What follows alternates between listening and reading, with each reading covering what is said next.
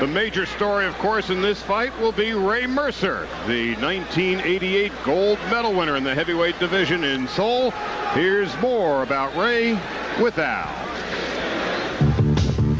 Olympic gold medalist Ray Mercer is coming back from a minor shoulder injury and what for him is a layoff of almost 3 months.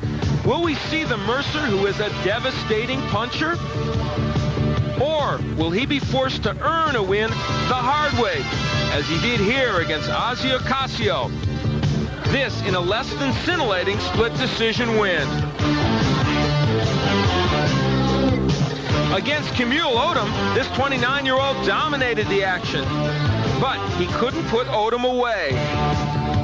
The right, as always, was Mercer's calling card. And finally, in the 11th round, it produced a knockdown. But a bruised muscle in the shoulder area caused his layoff after this decision win, and he hopes to get right back to his winning ways tonight against Lionel Washington. And the die-hard keys to victory, Al? Well, for Ray Mercer, he wants to test that right shoulder early. I think find out just how well it can perform the right hand. It's an important weapon for him. Don't fade in the later rounds. It's been a problem for him. For Washington, the right is his big weapon, and I think he should move to the right to stay away from Mercer's right hand. Mercer has not cut off the ring well in recent fights. If he moves to his right, he'll be in better shape. And now for the introductions of our first fight of the night, Michael Buffer. Ladies and gentlemen, good evening and welcome to the Rochester Community War Memorial here in Rochester, where tonight, Top Rank Incorporated and the undisputed king of beers, Budweiser, present professional boxing for your entertainment. These bouts are sanctioned by the New York State Athletic Commission. The chairman is Randy Gordon. Commissioner at ringside, Herb Washington. Deputy Commissioner, former welterweight champion of the world, Billy Backus. Chief Inspector Tom Hoover. The three judges doing all the scoring tonight will be Don Ackerman, Don Notaker, and Ruben Garcia. Positions at ringside, Dr. Melvin King and Dr. Reginald Ewing. The timekeeper for all the bouts is James Budd, and the alternate referee will count for the knockdown seconds. And now, ladies and gentlemen, let's get things started with 10 rounds in the heavyweight division. The referee for this first bout is Frank Adams. Introducing first, fighting out of the red corner, he's wearing the black trunks with white letters and weighs an even 234 pounds. From Bakersfield, California, as a professional, he's got 10 victories against 6 defeats, and 9 of his 10 victories are by KO. Let's hear it for Lionel Washington.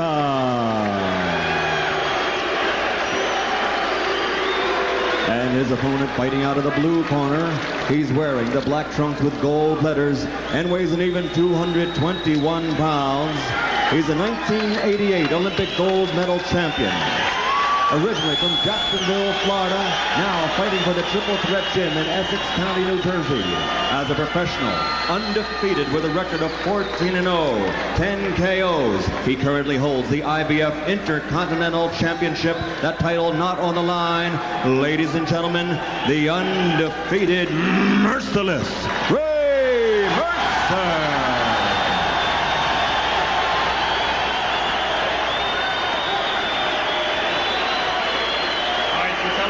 Instructions in the dressing room. I want a good, clean fight.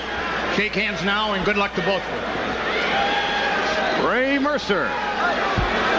A lot of questions still about him. How legitimate a contender is he down the road? At the moment, he is ranked number 11 by the IBF, and Lionel Washington enters this ring tonight with a record of 10-6, 9 knockouts.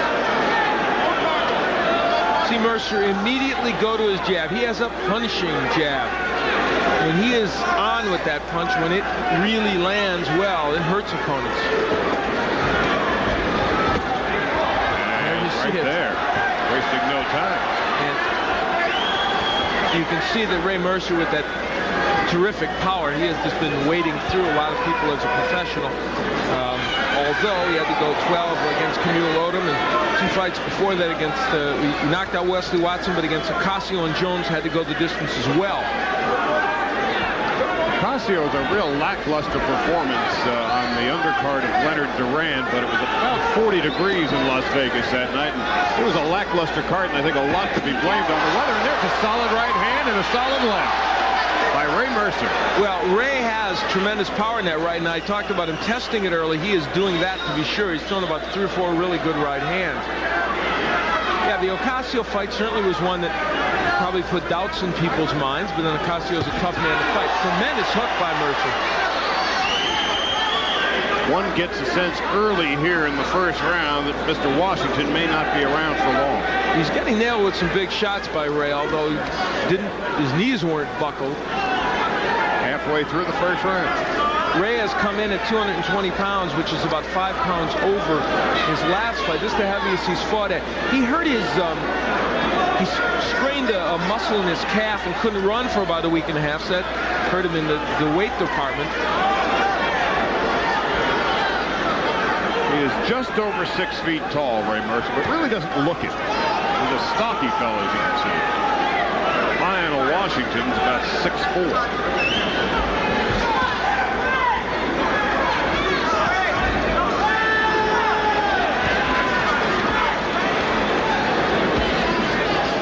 Washington is allowing Mercer to establish the jab without any problem here. And boy, that's what'll come from it. Good right hand.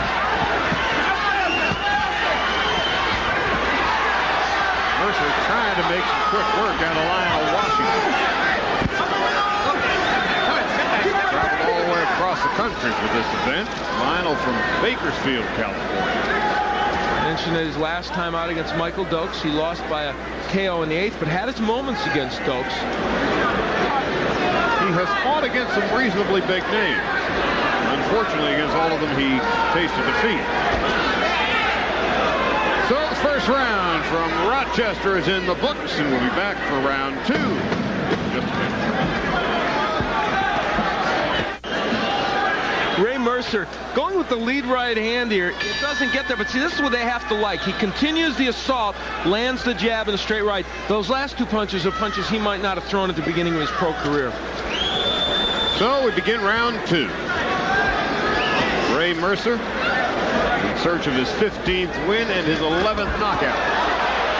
And they're just over us now. You see those total punches, and I was handed a statistic that startled me from our punch profile people, Bob Kenobi and Logan Hobson, that 63 of Washington's 83 punches were jabs. I was actually surprised Washington threw 83 punches. Yeah. Didn't seem like he threw that many in that round. So, although he certainly didn't land many. No, he didn't. But then, oh, there's a nice body combination. Yeah. Ray Mercer, who has been criticized in the past for not going to the body as much as he might, shows us there why that is so, why he should be going to the body. He's a good body puncher. This is Mercer's first fight in 3 months after injuring a shoulder. But at this point is showing no ill effects. He sparred nearly 100 rounds to get ready for this fight. His comeback fight, really. And that a man that fought 12 times in 1989, so he's used to being very active. Well, he has an accelerated program at the age of 29. He's got to get a lot of work done in a hurry as he approaches senior citizen status among the heavyweights, but then again, it's all relative with George Foreman in town. Hey, he's 41 years old and he's still going at it. But no, they are, of course, looking to move ahead quicker than you might otherwise. And, of course, with that Olympic gold medal, it made him marketable enough to do this accelerated program. But they ran into some bumpy parts of the road. Good solid right. Now, Lionel Washington's standing up to those right hands, and it's going to be very important as this fight wears on. We saw another man, Jerry Jones, do that in West Orange, New Jersey, against Mercer, and while he ended up beating Jones, Jones did nail him with some shots over the course of that fight. Washington has not set down on his punches very well so far, Charlie. He's just pawing with those punches. Hasn't really landed a significant shot for the first 2 rounds.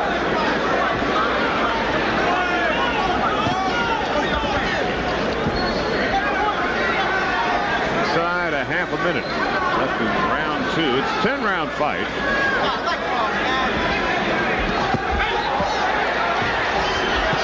again, pawing away.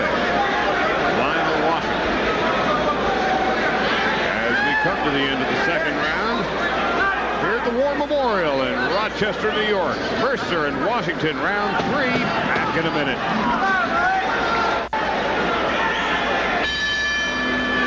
The Mercer jab, we talked about it. It can be punishing. He slips the jab of Washington and then delivers his own quite well, I might add. Round 3 of a scheduled 10-round fight. Ray Mercer and Lionel Washington. And Mercer fairly well has had his way. And that's the first significant shot of the night by Lionel Washington.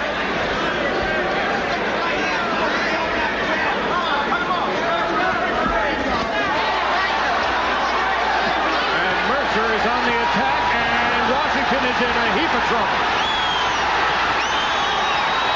But his legs don't buckle, although his eyes were blinking a lot. And if Mercer had not slapped in front of those right hands, he might have had Washington down.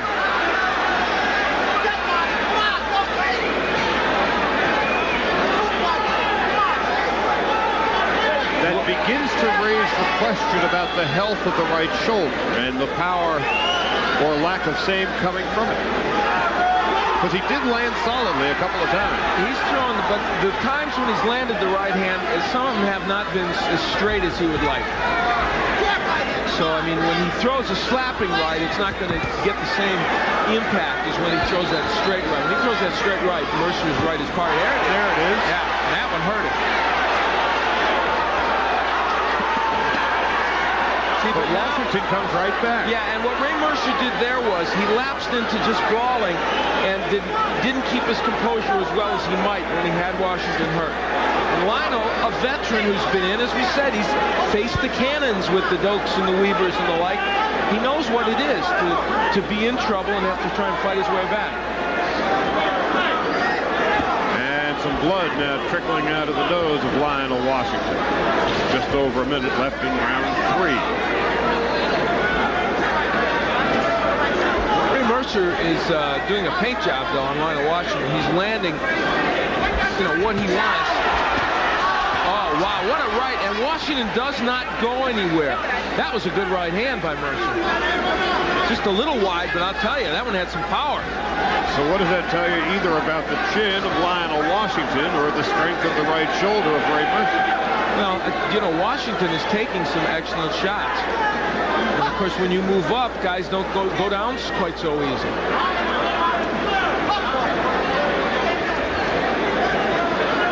Less than a half a minute to go, third round.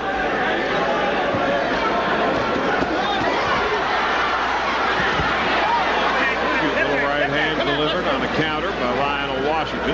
And there's where Washington's going to have to be more effective, countering as Mercer comes in. This is when he has him on the inside. Remember that Washington has some decent power in his right hand as well. So that's the end of the third round, and Ray Mercer track him back to his corner.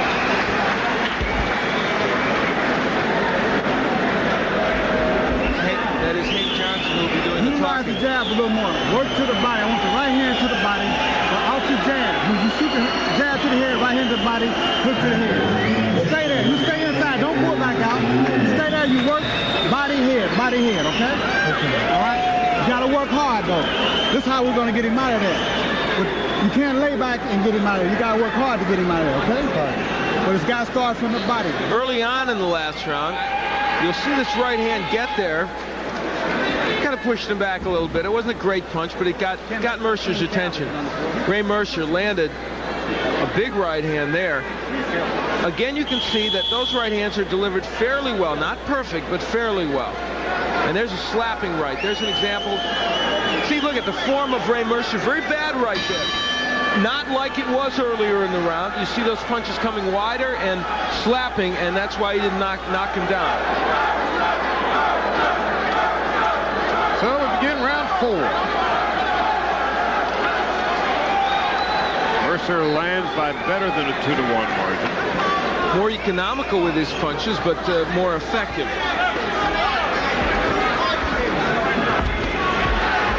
Solid right to the body.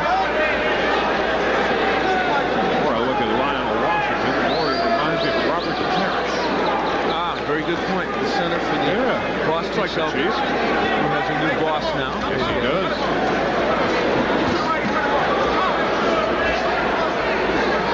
How do you have the fight so far, Al? All 3 rounds to Mercer. I can't imagine giving any of those rounds to Washington. And this is why Mercer using the jab, it's punishing and getting his right-handed occasionally. The chairman of the New York State Athletic Commission, Randy Gordon, has urged his judges to be a bit more judicious when it comes to scoring 10-9 or 10-8 or 10-7 perhaps even, rather than a customary 10-9. If the judges feel like it was a dominating round, feel free to score at 10-8, even without the knockout. He's encouraging that a little bit more. They did that in New Jersey a little while back, and then it kind of reverted back to the 10-9 system. So if you see scoring that looks a little more divergent than mine, that's the reason. Wow, good solid right hand, and Washington is down. And in significant trouble. This fight should not go on. The legs are very wobbly. He's looking straight at the referee. Oh my, I don't know. I don't know about this. Now, this fight should be over. This fight should be over. Yes. They do. Thank goodness. Well, Lionel, he's complaining, but I'll tell you what, he was in all kinds of trouble, and I really don't think that he needed to take too much more. He wasn't punching back, and his eyes were glazed. It'll have to be another night, Lionel. He was in trouble. You can see the bloody nostrils and the bloody mouth, and his eyes were somewhere else. He's a competitor, and he's a tough man, and he has taken big shots from heavyweights, but in this instance, I really think that he was hurt badly. We look at Ray Mercer, who shows us, yes, he's got that power. This is the first knockdown, or the knockdown. There's the right hand on the top of the head. And as you see another angle, you're going to see Mercer get in what is a very good straight right hand right on the chin. That was as straight a right hand as he has thrown in this bout. You can judge for yourself as we look at the end of this bout as to how hurt Lionel Washington was. Covering up fairly well there, so that would be one reason why you might let the fight continue. And he's fairly clear-eyed there, but earlier when he got up from that knockdown, you could have made a strong case for the fight being stopped then because he was pretty woozy. Well, let's make it official now with Michael Buffer. Ladies and gentlemen, referee Frank Adams stops the bout at 1 minute 59 seconds of the 4th round. The winner by TKO victory. His record now 15-0, 11 KOs. Merciless Ray Mercer. Well, we're going to take a break here in Rochester, and when we come back, Al Bernstein will talk with Ray Mercer. With guest Ray Mercer. Well, Ray Mercer happy about the outcome of this one, and why shouldn't he be? Coming back off the shoulder problem, which wasn't a major problem, but was a problem nevertheless. First of all, how did that shoulder hold up? Did it hurt you at all? You landed some good right hands. First of all, Jack, there we're going fishing. And as far as my shoulder is concerned, it's 100%. Okay. And, we had therapy. We was off for 3 weeks, and I had a calf muscle. That's why I'm weighing in at 221, but you'll never see me like this again. Well, I'll tell you what, the right hand was effective. We'll show you how effective it was against Lionel Washington. Take a look, Ray, and you really nailed him with a beautiful one here. Yeah, I knew I was trying to set him off with the jab because he was going over this way, and I knew if I missed with the hook after the jab, I would catch him with the right hand. It's all in combinations. And you landed the right after that as he was going down. Were you at all surprised that they stopped it? He looked like he was in trouble to us. I feel like they should have stopped it the first time because his eyes was a little drowsy and he was still wobbling. So, you know, that's the name of the game. All I do is just finish him off. How did you feel today, considering the layoff and the fact you came in a little heavier than you normally do? Did you feel that weight at all? No, I didn't really feel it. I didn't have time. You know, I'm into the later rounds. I'm more experienced boxer than I was when I first started, as you know. And I just took my time, and I knew the punch was going to come, and it came. We worked hard in the gym for 3 weeks.